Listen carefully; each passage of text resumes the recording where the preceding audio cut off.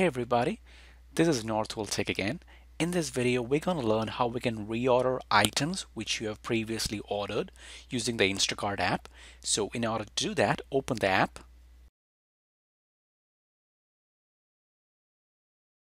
And once the app is open, tap on reorder.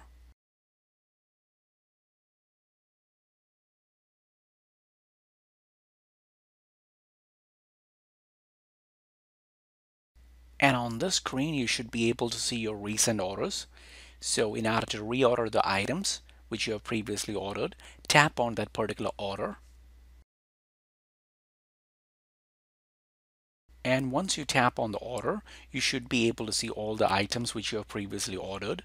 So in order to add those items, you just have to tap on the plus sign next to it. So once you tap on the plus sign, you will see that it has been added to cart. And go ahead and tap on the plus sign for all the items which you'd like to add. And once you have added all the items, then tap on continue shopping at the very bottom.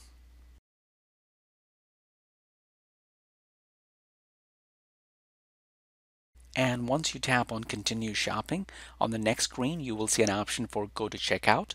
So go ahead and tap on go to checkout to continue with the order and place the order. Alright, so that's how you reorder the items in the Instacart app on your iPhone. Thank you so much guys for watching.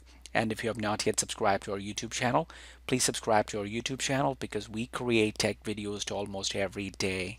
Also, please visit our website, northwelltech.com, for great tech articles.